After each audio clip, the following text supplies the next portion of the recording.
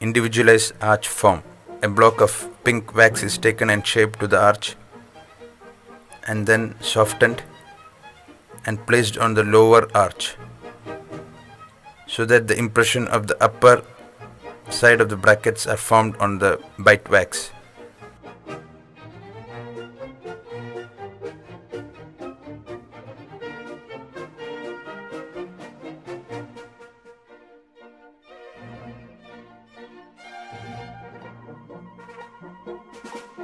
Remove the bite wax.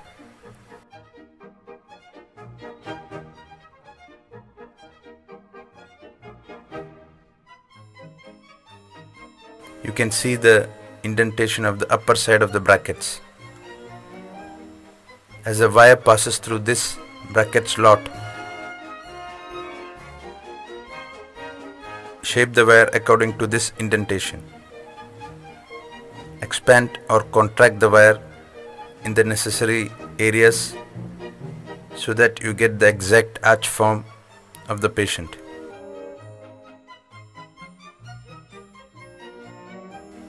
The wire matches the indentation of the bracket.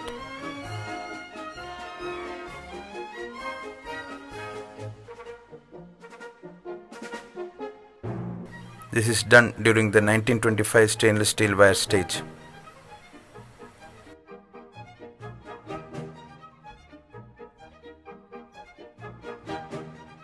The upper wire is placed near the lower so that it is exactly 3 mm more than the lower wire. So expand or contract so that it becomes exactly 3 mm wider than the lower wire.